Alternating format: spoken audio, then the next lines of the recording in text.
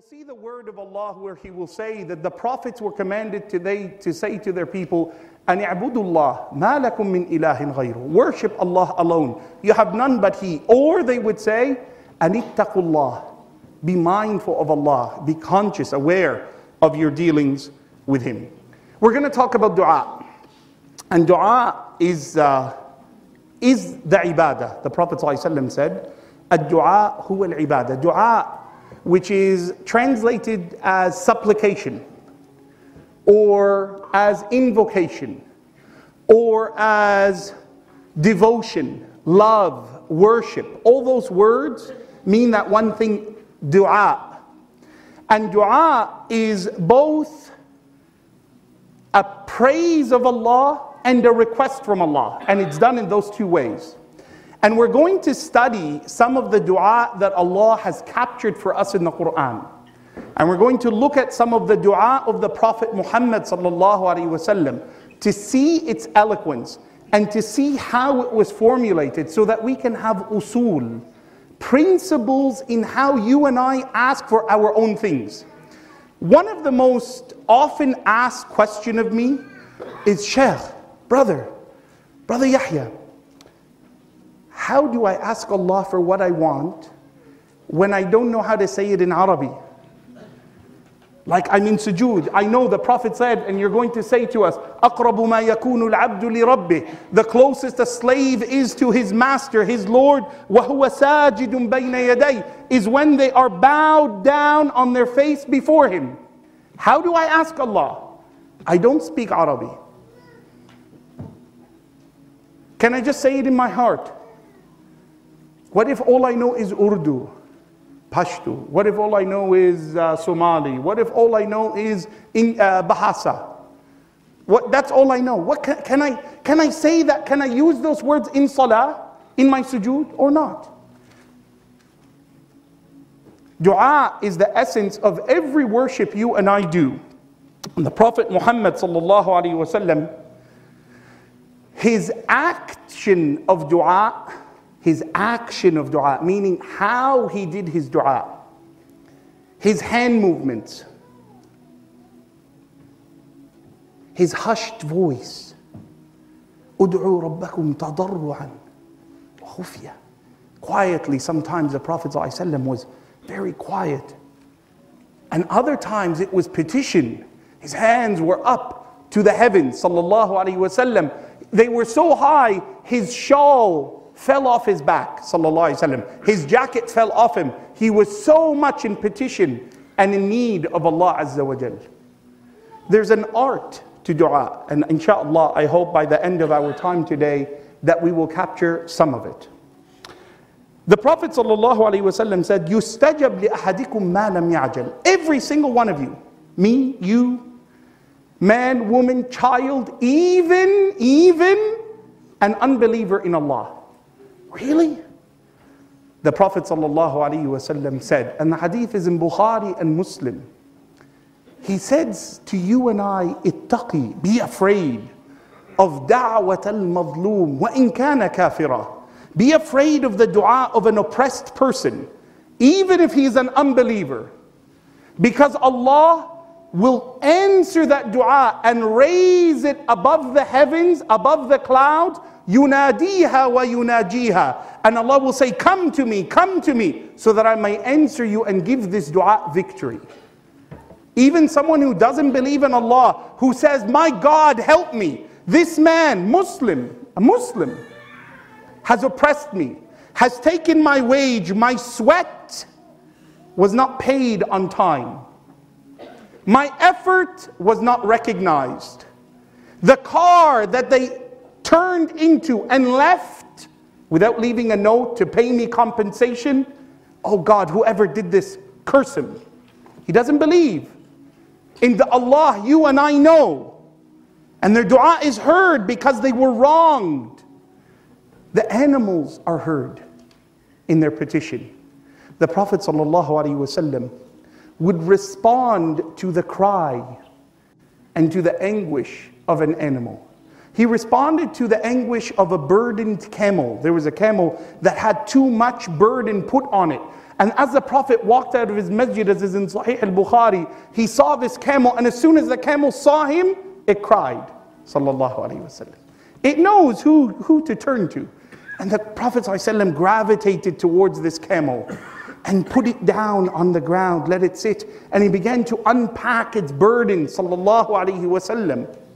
And he said out loud, whose camel is this? Who has oppressed this beast? They have not been created to be used and misused in this way. Sallallahu Alaihi Wasallam. There's an art to dua. And there's a way to be heard by Allah. And there's a way to be rejected by Allah. And there's dua where the Prophet ﷺ says that the person will make dua and the angels will capture it and imprison it and subdue it. And in other statements, the Prophet said the dua will be thrown back at the petitioner, striking him in the face, because it is unworthy of ascending to the Almighty Allah Azza wa Jalla. Allah says in the Quran, subhanahu wa ta'ala, we begin our salah with these verses, where we say, in honoring Allah, we praise Allah first. Bismillahir Rahmanir Rahim. Alhamdulillahi Rabbil Alameen. Ar-Rahmanir Rahim. Twice in 3 sentences, you repeat his most well-known description, the merciful, the especially merciful. Maliki Yawmiddin. You understand that you will be bowed to him and be questioned by him. Ya Allah, I will be questioned by you on the day of judgment. You are its master. Iyyaka na'bud. Therefore I submit. It's the first dua that is recorded for us in the Quran of asking Allah through subjugation. Iyyaka na'bud. Only you, O Allah, subhanahu wa ta'ala, will I turn to in dua. Wa iyyaka nasta'een. And only you, Allah, will I ask help from. So the next thing, ihdina, guide me. It's the essential of our life. Allah says in Surah Al-Baqarah, in Surah Ghafir, وَقَالَ رَبُّكُمْ أُدْعُونِي أَسْتَجِبْ لَكُمْ. Your Lord said, ask me, invoke me, I will answer you. إِنَّ الَّذِينَ يَسْتَكْبِرُونَ عَنْ عِبَادَتِي سَيَدْخُلُونَ جَهَنَّمَ دَاخِرِينَ. But remember that those who are too boastful and arrogant and proud to ask of me shall enter Jahannam in humiliation. Now this is the first principle. I want you to make note of this principle. First principle. The more requests you make of Allah, the more deserving you are of His mercy. And the less you ask Allah for things, the further away you are from His mercy. Sometimes you and I as human beings, we look at it wrong. You know, if I was to invite you to a barbecue to my home, I say, Assalamu alaikum, the sun is shining, this is Perth. MashaAllah, for those watching overseas, make them jealous. Right? This is Perth, MashaAllah. Barbecues every day, they think. Right? They think all the time it's just barbecue, barbecue, barbecue. So you come to my house, and this is your first time to my home. And you know, we're friends, but not really friends. And all of a sudden you come to my house and I say, thanks for coming to my house. Do you mind just mowing the lawn while I finish up? You would find that absurd.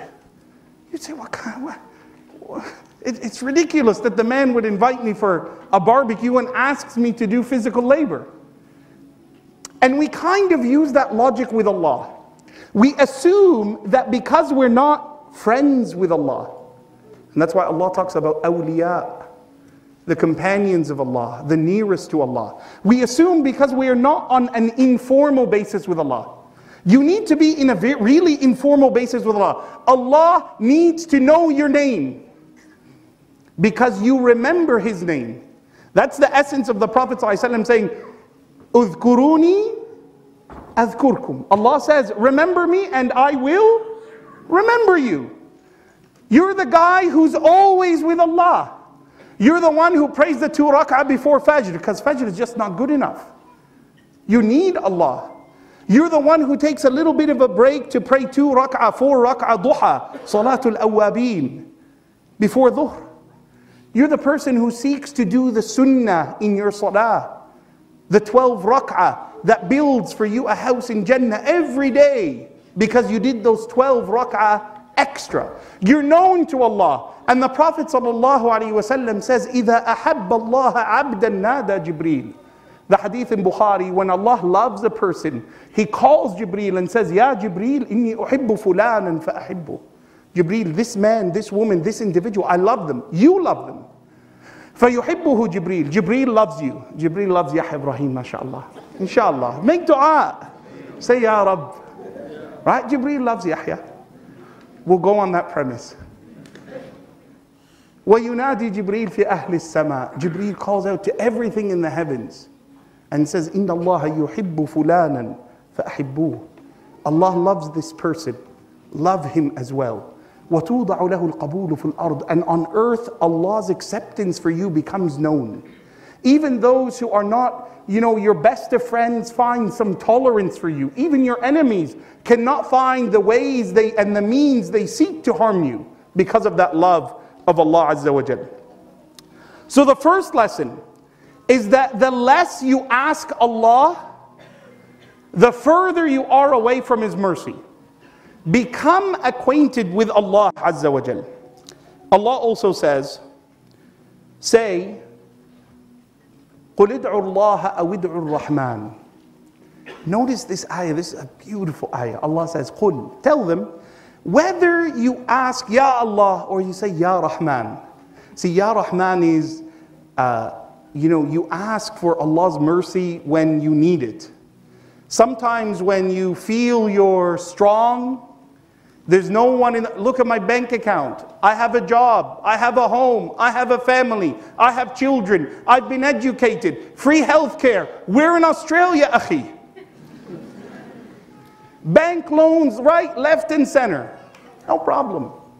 Alhamdulillah. If Allah wasn't happy with me, why would I have all this?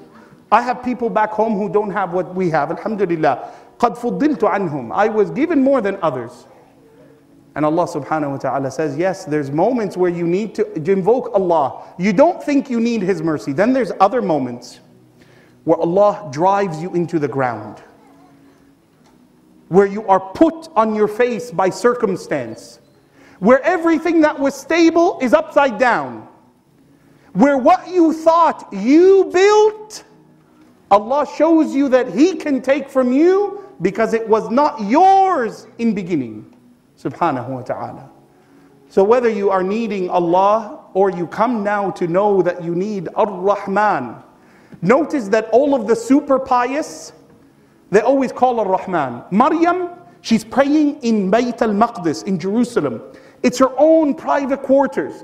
Mary alayhi salam, the mother, no one is near her. All of a sudden she sees the image of a man. قالت إني أعوذ بالرحمن منك إن كنت تقيا. Oh Allah, oh whoever you are, I seek refuge with the merciful one. She remembers Ar-Rahman first. Subhanahu wa ta'ala. أيما تدعو فله الأسماء الحسنى. Whatever you're going to call Allah with, remember He has the most excellent, complete names. Unchanging names. Allah is complete in who He is, unchanging. His rahmah does not change because I'm not deserving of it. Allah's mercy is not just extended to me when I did good.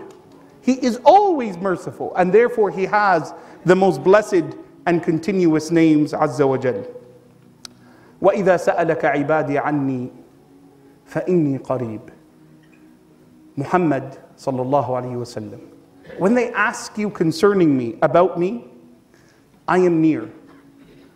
That's amazing. Allah doesn't say the word qul. See in the verse before it, it says say, qul, say to them. But here when you ask, where is Allah in my life? I'm near. I'm with you. Inni ma'akuma asma' wa ara. I see all, hear all, I know all. Subhanahu wa ta'ala.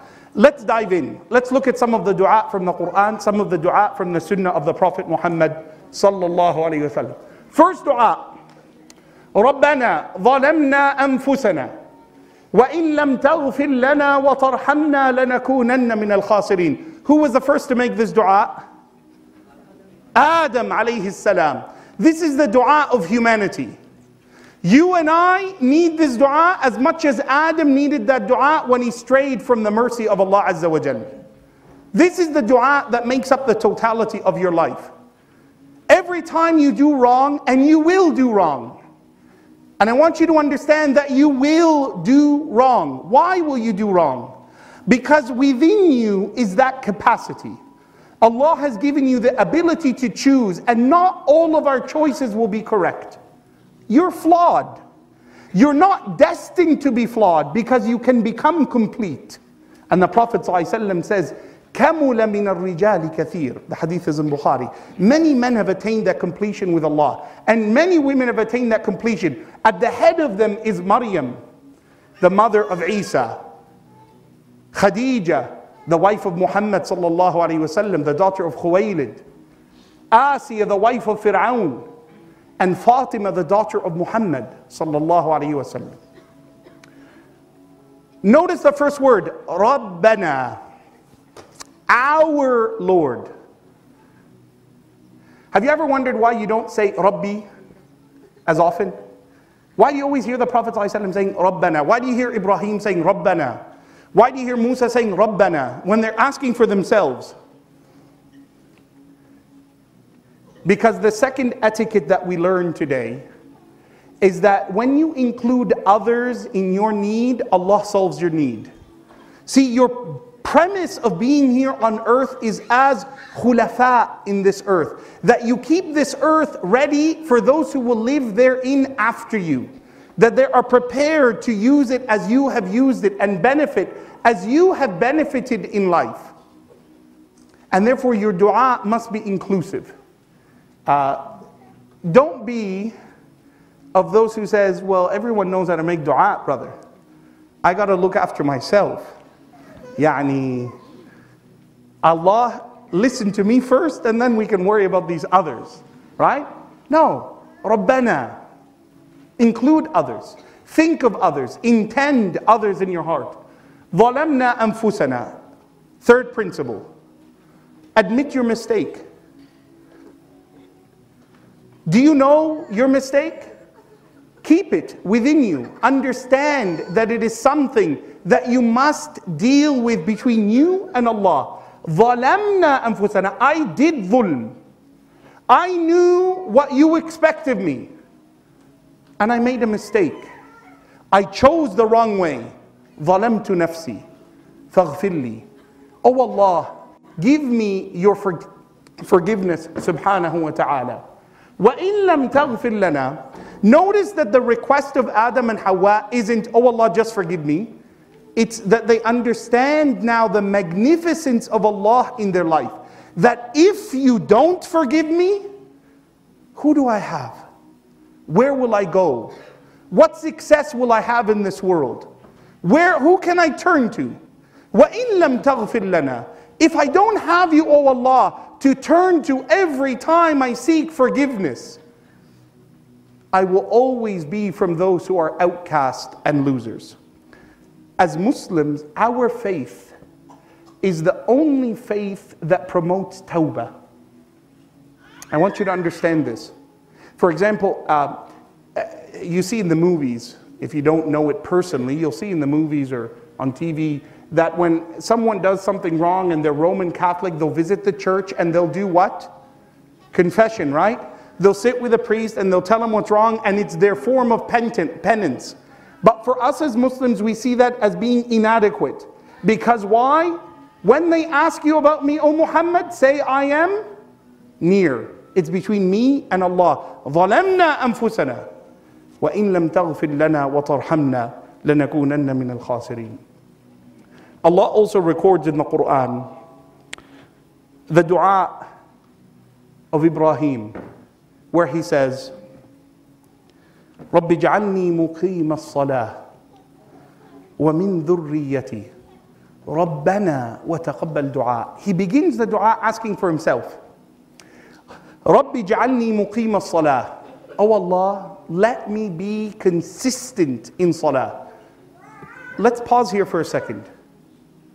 Who's asking Allah help so that he can pray? Prophet who? Ibrahim. What luck is Yahya going to have in the world, man? If Prophet Ibrahim is saying, Ya Allah, help me, I need to pray. Ya Allah, help me to make my salah.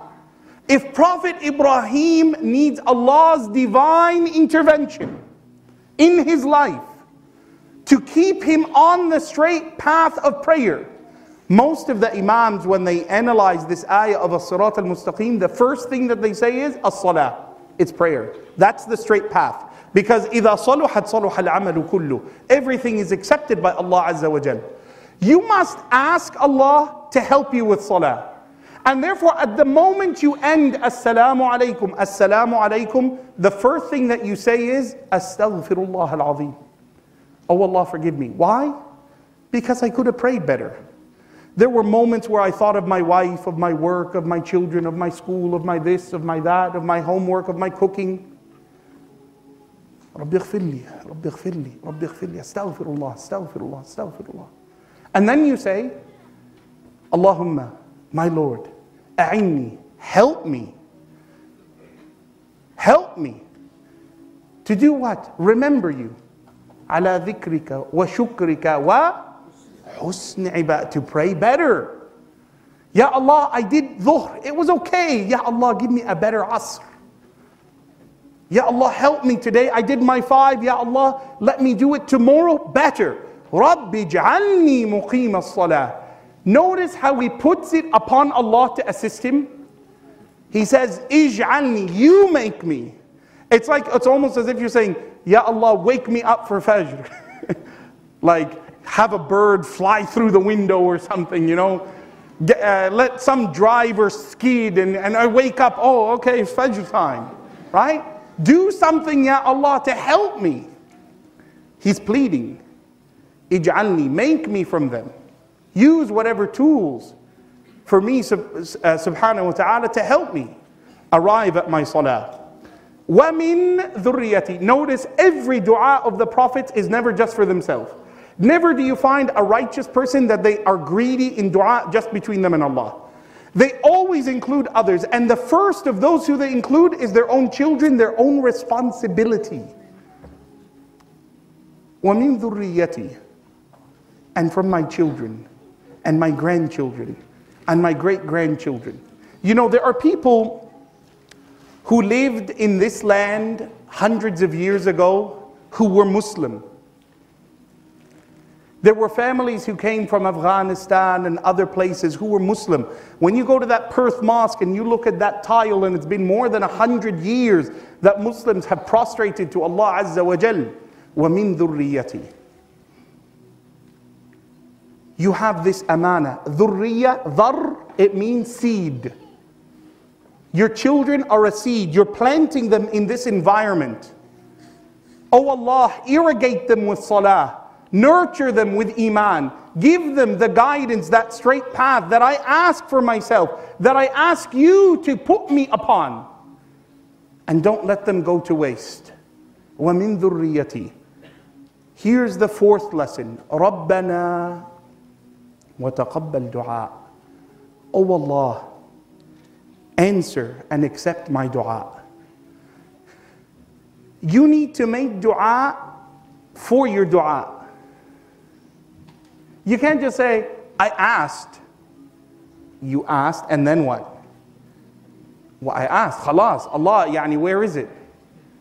I've had literally people, you know, they would say, Brother Yahya, I wanted to get married, you know, and I made istikhara, and I prayed yesterday and nothing.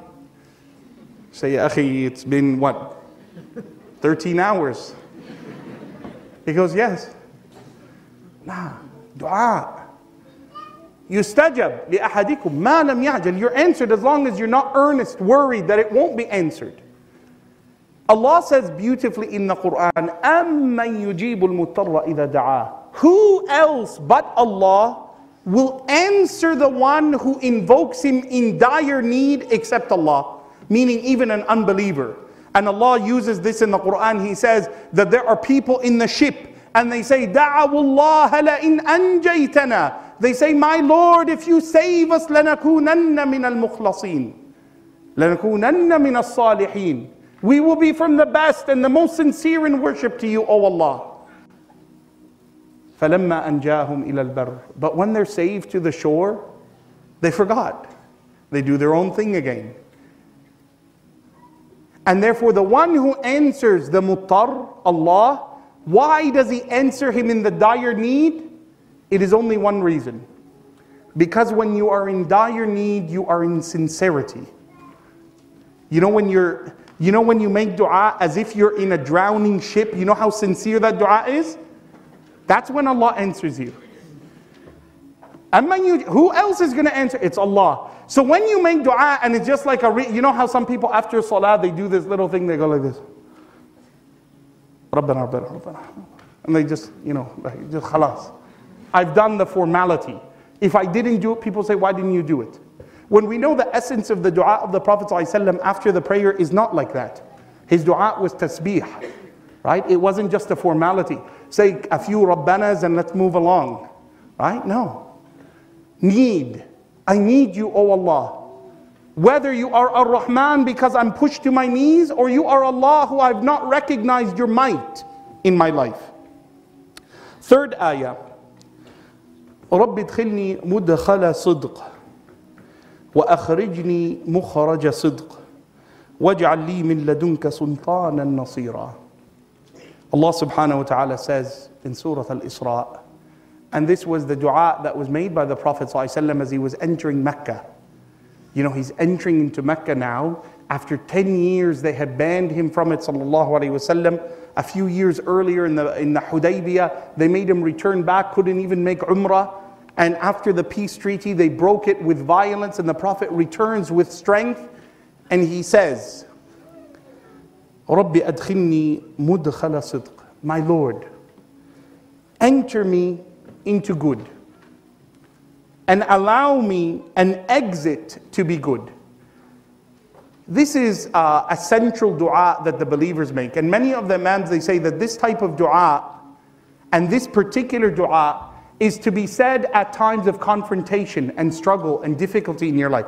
You're going into a job interview, you're going in to write a test, right? You're going in to fulfill an act that you feel apprehension about. And the Prophet ﷺ says, oh Allah, allow me to enter into that which will be good. Because there are many things that we think will be good for us, when we find inside they are hollow and not full of good. And then we try to get out, but it's difficult. So it's not just I want to enter into good, but I also want to have an exit into good and prosperity. And give me from you, O Allah, an authority that will help me along. Sultan and Nasira. The Imams of Tafsir, they say, an angel who will guard me all throughout this process. رَبِّ لَا تَذَرْنِي فَرْدًا وَأَنْتَ خَيْرُ الْوَارِثِينَ. O Allah, leave me not single, childless, though you are the best of inheritors. This dua is a dua that shows the anguish of someone who needs something from Allah and none can provide it but He. But it shows the faith that balances their request from Allah with knowledge that it is Allah who can take back anything. See, sometimes people think, I'm going to ask Allah, oh Allah, give me, and then you receive.